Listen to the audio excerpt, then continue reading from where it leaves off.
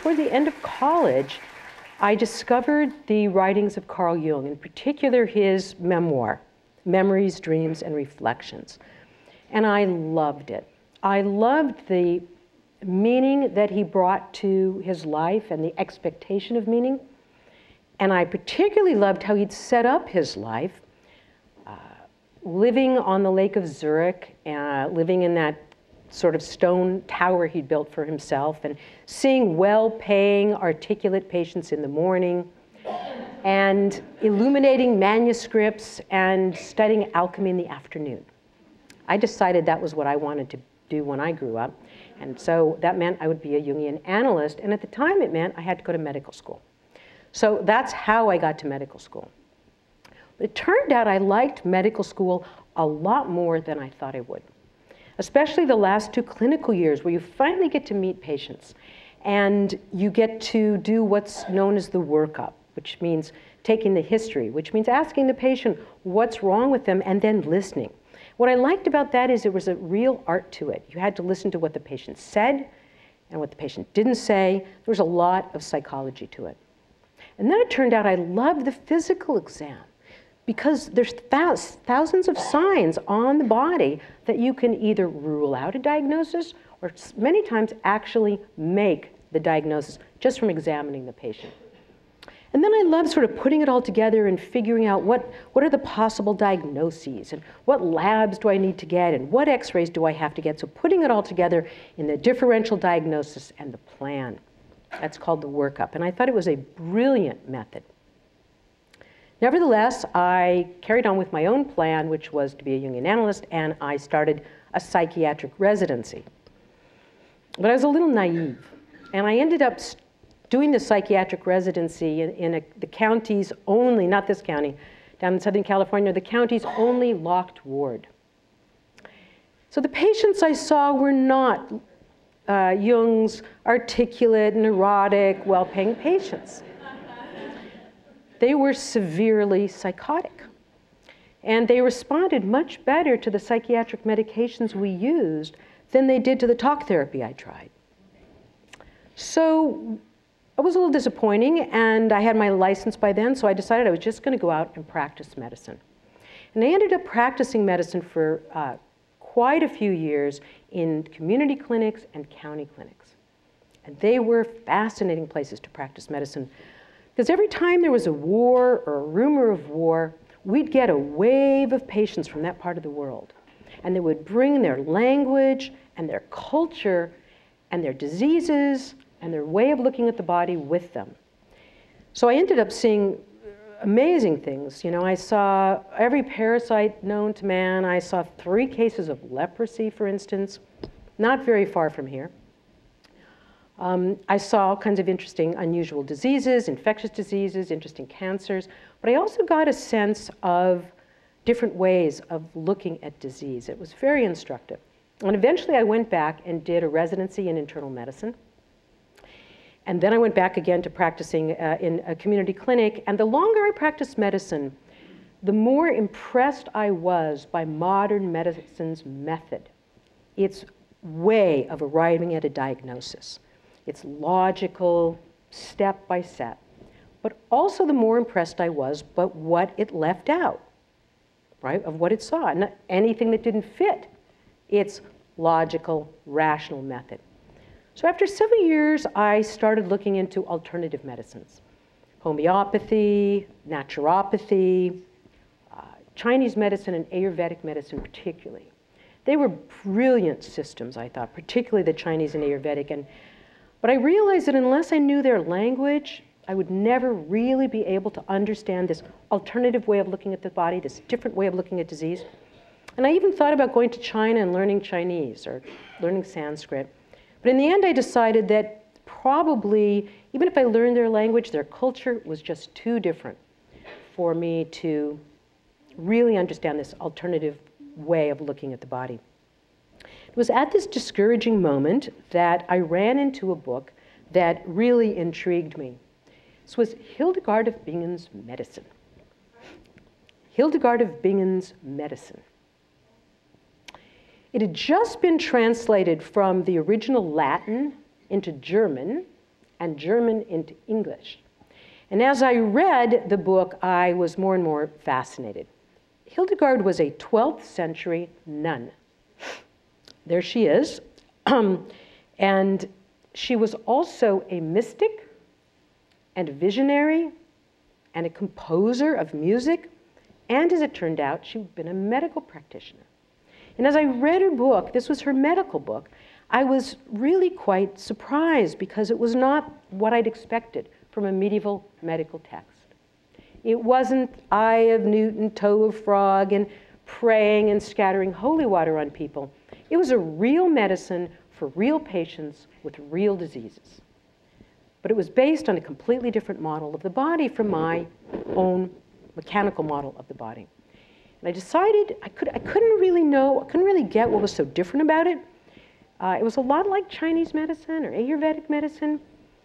And I thought for a while maybe it was the missing piece of Western medicine, you know, the not rational piece. And I decided I was going to go back to school and get a PhD in medieval medicine with Hildegard of Bingen as my focus. To do that, I didn't want to give up medicine. I wanted to find a part-time job so that I could practice medicine and also study Hildegard and get a PhD. And at the time, it took me months. I went all over the Bay Area looking for a part-time job. And the only place I could find a place that would let me practice medicine part-time was at Laguna Honda Hospital. That's how I got there. And when I went over for the first time, I had never seen it. And I had admitted patients before to Laguna Honda. How many of you have seen Laguna Honda? Yeah, right. This is California, San Francisco, right? And how many of you actually went inside the old one? So most people. Well, so I had admitted patients as a doc, but I had never seen it. So when I drove over there for the first time for my interview, and I suddenly saw it high on the hill overlooking the ocean, I was just completely taken aback because it looked like a 12th century monastery, right? It does. And we can talk about that later. There's a reason for that. So I went for my interview, and after my interview, the medical director took me out for the tour. And I was just flabbergasted. The place is enormous. As you know, it's on 60 acres of land in the middle of the city. At the time, it had almost 1,200 patients. So the medical director took me around, and she showed me those long, open, they're called Florence Nightingale wards, where the nurses would have this eye of the patient. There'd be 30 beds in the ward. And then we went upstairs, and she showed me the surgical suite, which is an old-fashioned operating room that had been used in the 50s. And it looked like a place from the movies of the 30s, right, where Humphrey Bogart gets his face redone in Dark Passage. It looked just like that. And then we go down the stairs, and we're walking past the beauty salon, which all the ladies are in the beauty salon into their 1950s steel helmet hair dryers. And then we get to the church, really. I mean, it's a chapel, but it was really more like a church. It had polished wooden pews and stained glass windows and a very politically incorrect Stations of the Cross along the walls. And then we went outside, and the medical director showed me the greenhouse, the aviary, and a little farmyard so that patients could pot plants, watch chickens hatch from eggs, and even see animals, even if they were bedbound. Later, I would see the activity therapist trundling in a rabbit or a black pig and have the patients be able to pet them or put the rabbit on the patient's bed. But I didn't know that at this time. So we get finally back to the medical director's office, and she offers me the job. And I have to tell you, I really wasn't sure about this place. So I told her I would come for 2 months. And I ended up staying for more than 20 years. And I did that because it turned out that Laguna Honda was hospital is a really fascinating place to practice, in part because it was originally the San Francisco almshouse. So this is a picture of one of the original almshouses in San Francisco on the same place where Laguna Honda was. This was built in the 1860s. And the almshouse model was how we used to take care of patients, of the sick poor, before there was health insurance, because we did take care of the sick poor. San Francisco still has this system, and it's a pretty good system. Used to be that every county just about in the country had the system we have, which is that there's a free county hospital that you can go to, more or less, no questions asked, if you're acutely ill. And then if you need more care, you need chronic care, you need rehabilitation, you need subacute care, nobody knows what to do with you, you're unemployed, you're homeless, and in the old days, if you were an orphan, or if you were mentally ill, or if you were pregnant and not married, they send you to the almshouse. It was a pretty effective way of creating a real safety net. And what happened in every other county, as far as I can tell, in the whole United States, except here in San Francisco, was that those almshouses were closed one by one, mostly during the 50s. It was a kind of interesting collusion, if you look back in history, between the left, who wanted to close the almshouses because they thought they were unjust, and the right, who wanted to close the almshouses because they thought they were expensive. And so they got together and started closing them all around the country. And as far as I can tell, San Francisco is the only place that effectively has its almshouse, Laguna Honda Hospital, i.e. some place where if you don't know what else to do with the patient, you can send them there for things to sort themselves out. And the thing about an almshouse and the thing about Laguna Honda is it typically would get patients who were at the bottom 1/10 of 1% of whatever. Right? The patients who fell through the holes in the safety net successively down to this level. And they were very, very interesting patients. They were interested as people.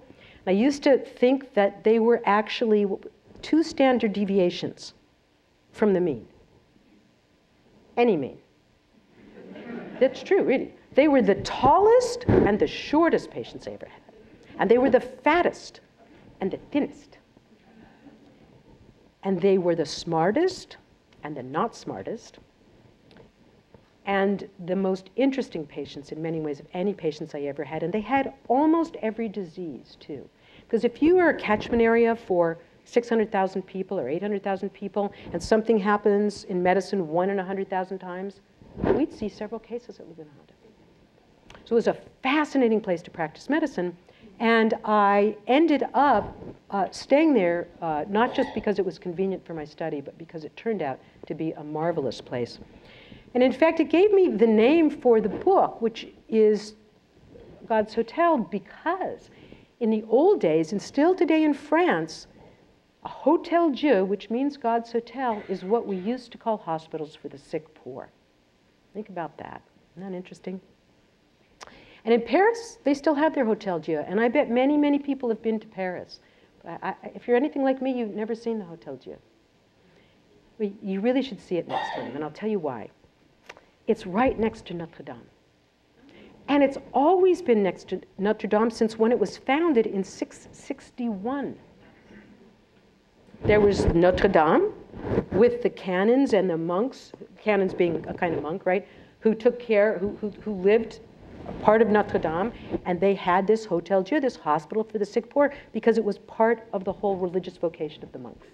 And it's still there. It's still right next to Notre Dame. And in fact, it looks a lot like the old Laguna Honda. It was really interesting when I finally walked in there. Like the old Laguna Honda, you can just walk into it. There's nobody there. They got the long wards. They got those staircases. They've got that sort of outside the area that's sort of almost like a cloister where patients can go outside. And it turns out there's a reason for that. Because the guy who was the architect for our Laguna Honda was a man named James Reed in the 20s. He'd actually studied in Paris, and he studied at the Beaux-Arts. And I'm sure he knew the Hotel Dieu. So I ended up staying at Laguna Honda for 21 years, because it was such a fascinating place with so many interesting patients, and I learned so much. I learned about hospitality, real hospitality, and community, and charity. But if I had to put what I learned into one sentence, it would be that medicine is personal. And when it's personal, it works. Now, what do I mean by personal? It's kind of a funny word to use, but what I mean by personal is, first of all, medicine is not virtual. Medicine is not healthcare. It's not a commodity that we take off the rack and sell you a box of healthcare. Medicine is personal because it works when it's person to person and face to face. They also mean that it's got to be taken personally, especially by the docs. Personal responsibility, they have to take their patients personally. And what I mean by works is that the patient is happy, the doctor is happy, we have the right diagnosis and the right treatment, and all for the least amount of money. That's how I define works. This idea that medicine is personal and when it's personal it works gelled for me the day I ran into my friend Dr. Curtis. And he was just coming back from outside the hospital. He was in a rush, but I wanted to know where he was going and where he'd come from. And he told me he was going back to the rehabilitation ward to see a patient who'd been ready for discharge for months. But every time Dr. Curtis saw this patient, he was still zipping around in his wheelchair, still going to therapy. So finally, Dr. Curtis told me, I asked him why, since he was ready for discharge, he was still there. The patient said, no shoes, doc. I need special shoes, and they've submitted the forms to Medicaid, and now they're waiting for Medicaid to approve them. And so Dr. Curtis said, well, how long have they been waiting? 3 months. So Dr. Curtis thought about that, and then he asked the patient, well, what size shoe do you wear? The patient said, size 9. So Dr. Curtis thought about all the charts he had to write and the forms he had to do, and then he went over to his car, got in his car, drove over to Walmart, and bought a pair of size 9 running shoes for $16.99. And now he was going back to the ward to put them on the patient himself and write the discharge orders.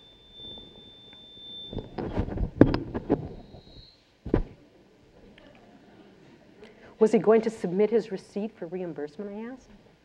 And he laughed. But as I watched him walking off, I realized that he reminded me of an aphorism I'd always loved, but had never understood. The secret in the care of the patient is in caring for the patient. Now, I'd always thought that that meant caring about a patient, you know, loving the patient, or at least liking the patient. But as I watched Dr. Curtis rush off to put shoes on a patient he barely knew, I thought there must be more to it than that. So I looked it up, and I found it in a speech given to the Harvard graduating class of medical school in 1927 by a man named Dr. Francis Peabody. And it turned out that what Dr. Peabody actually said meant was not caring about a patient, but caring for a patient, which he defined as doing the little things, the little personal things that nurses usually do, giving a patient sips of water or tucking in their bedclothes. That wasn't, Dr. Peabody admitted, the most efficient way for a doctor to spend their time. But it is what created the personal relationship between doctor and patient, and that relationship is the secret of healing. So what Dr. Peabody really was saying was that the secret of healing was inefficiency. And it was particularly ironic because just at this time, Laguna Honda had hired a group of healthcare efficiency experts to come to the hospital, and they were all over the place, and they were finding all kinds of inefficiencies. And if they'd heard about Dr. Curtis and those shoes, I'm sure they would have thought it very inefficient, very wasteful of a time, the time of a highly trained physician. But you know, when you think about it, Dr. Curtis had been providing the most efficient health care of all. He'd gotten the right diagnosis, no shoes. He'd gotten the right treatment, shoes. And all for the least amount of money, $16.99. And so I started thinking about this as the efficiency of inefficiency. And we all know this in our own lives. You know, everywhere you work, there's the one person, whoever they are, who just is the person you go to and they just figure things out, right? Just having that little wiggle room. So in the meantime, I had actually gone back to school, and I was getting my PhD in Hildegard of Bingen in pre-modern medicine. And my idea was to try and understand her medicine from the inside, as if I were her student. So I wanted to understand her. Can you guys hear this? Yeah. I wanted to understand her medicine from the inside. I wanted to understand her language, her culture, and her history as she understood them. So I went and I learned medieval Latin and German and paleography and codicology because I wanted to read her texts in the original, not in a printed book, right? Because they were all handwritten. I learned some medical anthropology and folklore because I wanted to kind of contextualize what she'd written about. And then I also experimented with some of her remedies. So I planted some of her herbs in my garden. I made her potions. I brewed up some of her medicinal beers. And I even made some of her antidepressant cookies. And gradually, I began to get a sense of how her medicine differs from our mechanical model. So we have more or less an idea of the body as a machine, right? And then this really beautiful poster by Fritz Kahn from the 20s, you know, the brain's a computer. It's really a collection of machines, right? The brain's a computer, the heart's a pump, the lungs are bellows, the kidney's a filter. And when disease is a question of a mechanical breakdown, and the doc's role is to be more like a mechanic, to find out what's wrong and then to fix it. Hildegard's model of the body, it took me years, realized, was not a mechanical model. It was much more a model of the body as a plant, and the doctor as a gardener. What's the difference between it, right? What's the difference between a machine and a body as a plant? Difference is that someone else has to fix a broken machine. But a plant can heal itself. And Hildegard called the power of a plant to heal itself its viriditas. From the Latin viridis, which means green, like the French vert and the Spanish verde, right? Viriditas is greenness or greening power. And Hildegard felt that not only plants, but human beings had their own viriditas, their own natural healing power, and that the job of the doctor was to nourish that and remove obstructions to it. It took me years to figure this out, and even though I sort of got that point, I really didn't understand it as a doctor until my patient, who I call Terry Becker in the book. Terry was homeless, and she lived on the streets with her boyfriend, Mike. And she smoked, and they drank, and they took drugs. And then one day, Terry woke up, and she was paralyzed from the neck down. So Mike and she went over to the San Francisco General Hospital, and they admitted her, and they diagnosed her. She had transverse myelitis, which is a rare viral disease, which has no treatment, but which usually gets better on its own. So they sent her over to Laguna Honda, and I was her doctor. And she did start to get better with just rest and R&R for the first couple of weeks. But then the first of the month rolled around, which is when citizens in San Francisco can, at least they used to be able to, go over to City Hall and get cash. So Mike shows up, her boyfriend, and takes Terry out. Now he assures me it'll just be for the afternoon. I remember watching them walk out. He was pushing her wheelchair, and I didn't see Terry again for a year. Later, I found out that during that year, she had gone to the emergency room 28 times, that Mike had taken a 2x4 to her once and fractured her skull, broke her leg, robbed her, and abandoned her on the streets of San Francisco, and that she developed a bed sore. She'd been admitted to the general 3 times to try and graft the bed sore, to cover it with skin. Every time after the surgery, they're very expensive, surgeries, first of the month would roll around, Mike would show up, and out Terry would go, and the graft would deteriorate. So finally, the bed sore was so huge that the surgeons at the general just threw up their hands. They said, we can't do it.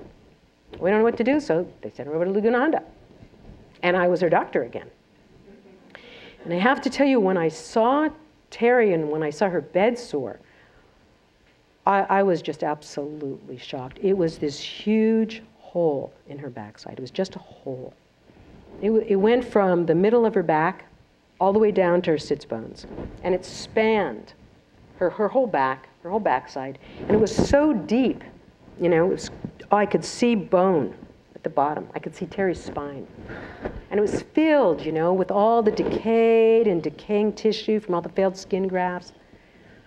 It was just horrifying. I mean, it was too big. It was clearly too big for anybody to graft it, which meant it would have to heal by secondary intention, it's called. It would just have to heal on its own, which would take a long time. And as I was sitting there looking at it and thinking to myself, what am I going to do here? Because by the time this heals, Terry's bound to get an infection from all the germs in her body, no matter what I did. If I tried giving her antibiotics to stop it, the germs would just get resistant to the antibiotic. So I walked back to my office, which is a little funky little office at the end of the hall, and I sat down, and I really didn't know what to do. I found myself staring at a plant that a patient had planted for me years before in the greenhouse. And now, this time, it had grown all over the wall. And I found myself sort of staring at it, thinking about Terry, and thinking, she's going to die of a bed sore in the 20th century at the time. And I asked myself, I couldn't come up with anything to do. Finally, I thought to myself, I thought about Hildegard, and I thought, well, what would Hildegard do? I mean, she didn't have antibiotics. She didn't have surgeons. How would she see Terry's bed sore? I thought, you know, she would be thinking about Veriditas and this natural power of healing that's coursing through Terry's body anyway. I think what Hildegard would do would be just to remove whatever's in the way of this natural power of healing. Well, what's in the way, I asked myself. Well, all the dead tissue was in the way, so that bed sore had to be completely cleaned. Any medication she didn't absolutely need, because by then she's on about 20 different medications, and about 2/3 of them she didn't need, I would take her off all the medicines that she didn't absolutely need.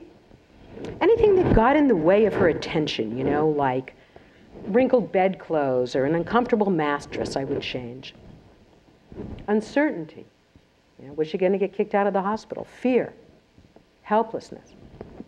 Then I thought, after doing that, Hildegard would nourish Veriditas with the basics. Good food, fresh air, sunlight, rest. So I wrote my orders, and that's what I did. And it was amazing to see how fast Hildegard's prescription started to work. In a few weeks, I started to see this wonderful fine glistening down there at the base of this wound. Then the first of the month came around. And Mike showed up. And he was still pretty cute. He was still little cute little Levi's and was walking with his little strut. And the nurses had put Terry all the way at the end of the ward. They made Mike go into what used to be our smoking room at the front of the ward. And we all watched Terry wheel herself on that prone gurney all the way down the ward and go into the room, and the door closed. And we all stood there and waited. It was a long time. Finally, the door opened and Mike came out and left. Terry had thrown him out. She told him never to come back. Then she stopped smoking. And her appetite began to come back, and she started to eat. Gradually, that bed sore started to fill in. It was really remarkable. As a matter of fact, it was watching that made me decide to write this book. Watching that, because nobody ever gets to see something like that anymore in our society. It was almost like magic. It reminded me of those fast-forward movies that you'd see when we were kids, you know, where the plant grows from a seed in a few minutes and you watch it sort of sprout and kind of like that. Because I only examined her about once a week. So I sort of saw this kind of magical process where it was glistening at the base of that, and then there would be muscle there. And then subcutaneous tissue appeared. And then meanwhile, the skin's all crawling in from the side. You can't really decide, but it's like every time I'd see her, it was a little smaller and a little more shallow. Till finally, it looked just like a big old scab on her back. And then the scab started to flake off, and there was a new, perfect Terry Becker skin underneath. It took a long time, It took 2.5 years. But we weren't in any hurry, and neither was she. The social workers were able during that time to find her family who lived in the Midwest and who wanted her to live with them. They bought her a ticket and they flew her out, and there she stayed and did not go back on the streets and lived for many years. Terry really changed the way I practice medicine. After Terry, I not only look at patients with the eye of the modern doctor, asking myself what's wrong and how can I fix it. I also step back and I look at my patient in the context of his environment, and I ask myself, what's in the way of viriditas? And what can I do to nourish it? And what I find is that both ways work well when used on the right person at the right time. So Terry's way works best, Hildegard's way really, works best on patients who have slow diseases, slow in coming on, chronic diseases, diseases that are hard to treat, diseases for which we have no treatment. And I began to think of it as almost a slow medicine, kind of like slow food, right? As opposed to the fast medicine like fast food that I also use, which works great, right? If you get hit by a car, you need surgery, or you have a heart attack and you need an angioplasty, or even if you have cancer and you need chemotherapy, but which doesn't work so well after the surgery, after the angioplasty, after the chemotherapy. Although it's easy to put these two ways in opposition, slow medicine and fast medicine, really what I find is they're just two different perspectives, and they work best together. And together, just like the two perspectives of our eyes, they give me, a three-dimensional view of the patient. Well, so by this time, I'd finished my PhD. And as a present to myself for finishing, I decided to walk the medieval pilgrimage across France and Spain to Santiago Compostela here. Well, what's a pilgrimage and why did I want to do that? It's about a 1,200-mile walk. Well, I was really intrigued by the whole concept of being able to walk across France and Spain. And I was also intrigued because pilgrimage was such a big part of the Middle Ages. It comes from the word peregrinus, which comes from the Latin per augur. And per augur means through a territory that's not yours. So it's got the idea being a pilgrim is like leaving home and walking through a land that's a strange land with strange customs. That's the essence of being a pilgrim and being dependent on other people's hospitality. In the Middle Ages, being a pilgrim was a big deal, and there were three major pilgrimages. There was the pilgrimage you could walk to Jerusalem, you could walk to Rome, and you could walk to Santiago here at the tip of Spain. And the pilgrimage to Santiago de Compostela was really the most exotic.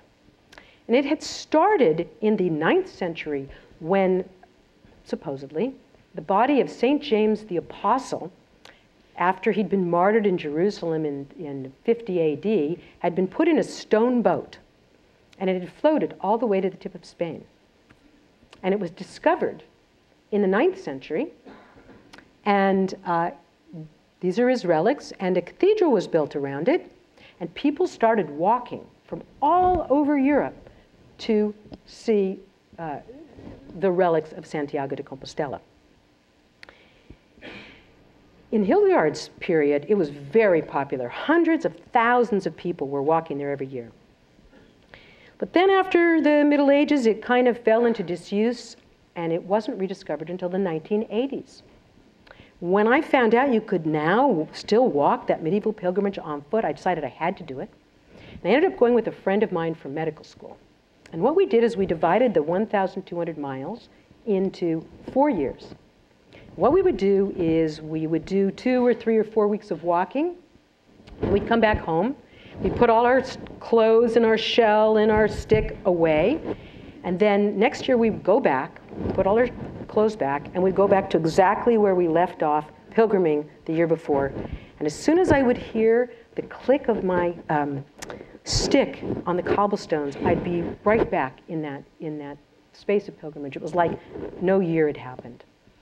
And every year when I went back to Laguna Honda, I found that my attitude towards patients, my relationship to patients, had somehow changed. So what I'd like to do now is to just read you 3 or 4 minutes from the book about what happened with the when I came back after the first section of the pilgrimage. You guys can hear me, right? Yeah. It's still, this is probably better. Yeah, okay. There were many stunning moments on that first pilgrimage, but the one I carried back to the hospital was the day it was pouring rain. We were a long way from that evening's shelter and would be walking in the rain for a long time. It was very cold. I was soaking wet, and my friend Rosalind and I were singing to keep warm. There was mud, fields, rain, and I was chilled to the bone. Yet I didn't want to be anywhere else than in that muddy field, or doing anything else than walking in the rain, or be anything else except chilled. I didn't want to have arrived at our warm and comfortable destination. I didn't want the rain to stop or the fields to stop being muddy. I didn't want to be dry or warm or to be one step further along or one step further back. I wanted to be just where I was, because only by being where I was could I experience what I was experiencing, which was pilgriming. As I walked through the field, I thought about how much of my life I had spent trying to make sure I would never be in that place, out in the cold, homeless, and without shelter. I thought about my patients who lived on stoops, slept in doorways, and drank vodka while I was working. Once I'd asked a patient who was so eager to get discharged and back to her stoop, what was the attraction of her life? From what she told me, I thought it was freedom from work, duties, responsibilities. But in the rain that day, I wondered if, homeless, cold, and sheltered only by her stoop, she meant the feeling I had that day. I was happy and knew I was happy, the happiest I'd ever been. Not blissful, joyous angels coming out of the clouds, but happy as in a feeling of great pleasure or contentment of mind arising from satisfaction with one's circumstances. Happy from hap, as in what happens, things as they turn out to be. When I got back home that year, I put away my things, my stick, my pilgrim's passport and shell, my pilgrim clothes. I wouldn't take them out again for a year. And yet I didn't stop feeling like a pilgrim. Now and then, as I was walking down the wide corridor between wards, the click of my footsteps would remind me, and I would be pilgriming across that muddy field, happy with things just as they were. Perhaps for that reason, my relationship with my patients began to deepen. When you think about it, doctoring has everything to do with not accepting things as they are. And while I did not stop doctoring my patients, there was some new way in which I was appreciating them just for who they were.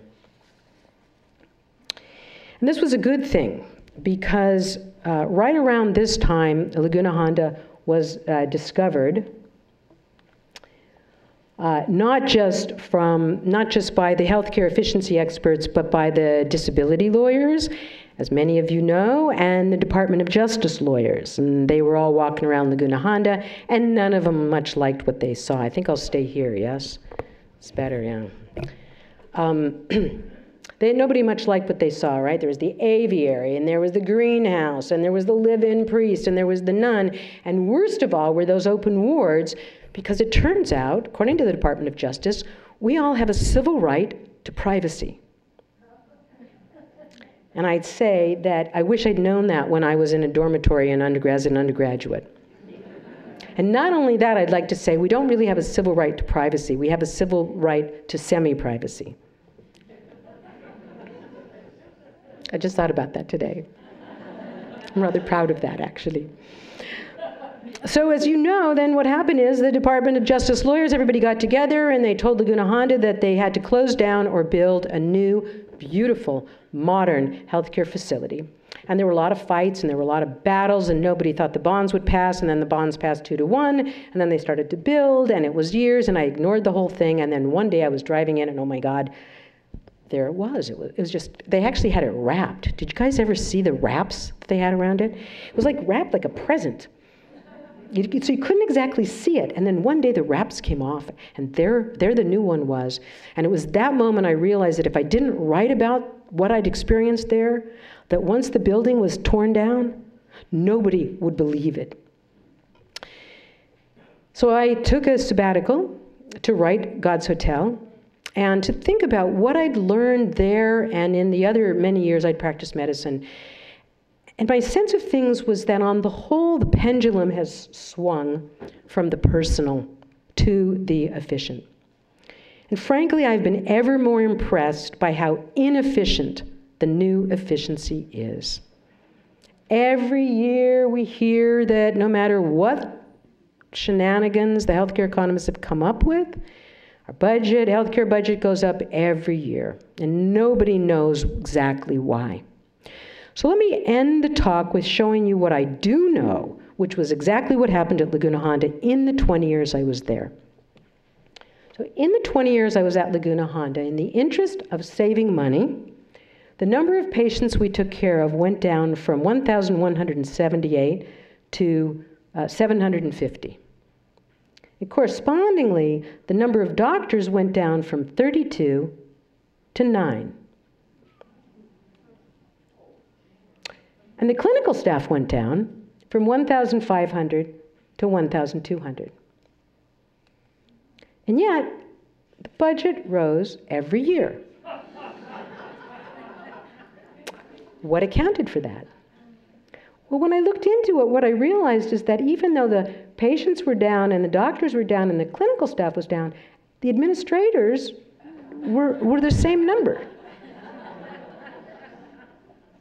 What did all those administrators do? Well, I wasn't sure exactly, but the one thing there were more of at Laguna Honda when I left and when I got there was forms. When I first got there were 2 single-page forms in the chart. The day before I left, I randomly pulled a chart out, I opened it up, and I counted. There were 43 forms. And most of them were 5-page, 10-page, 20-page forms. There were so many forms that the charts would just explode when you tried to open them, and the medical records had to thin out the doctor's notes to make room for the forms. I'm not kidding. This is the chart I made at the time. Okay, so here are the patients going down, and there's the doctors going down, and there's the clinical staff staying about the same, the administrative staff staying the same, and that's the budget. And these are the forms.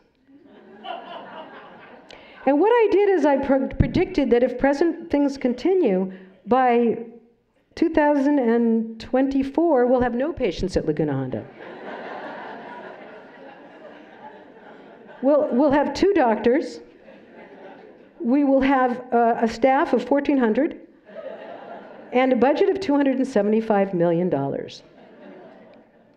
I decided this should be called doing less with more. And I'll tell you something that's really unnerving, is I did that first graph in 2009, and it is right on track. Seriously, isn't that scary? Okay, so, the thing is, I don't think it's fair to blame the administrators, right? They're just reacting to the rain of regulations and rules coming down on them. But I do think we could recognize that this is not what we meant to happen at all. The case of Laguna Honda, we went from, in the interest of efficiency, we became inefficient.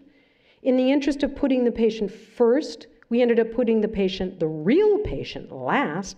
And in the interest of moving from an institution to a community, we actually ended up with way more of an institution and way less of a community. And sometimes I've asked myself, well, what would you do, Victoria? What would you do if somebody gave you carte blanche? And I've decided that what I would do if I could do anything would be to put the inefficiency back into healthcare. And I mean something very specific by that. I mean unassigned free time for the doctors and the nurses and the therapists. Because that's what allows you, that unassigned free time is what allows you to be personal and to practice slow medicine and fast medicine together. Now, the ironic thing is, it is the most efficient way to do things. It's the cheapest, the fastest way to get things done. And that, I think, is what may save our system in the end. So thank you very much.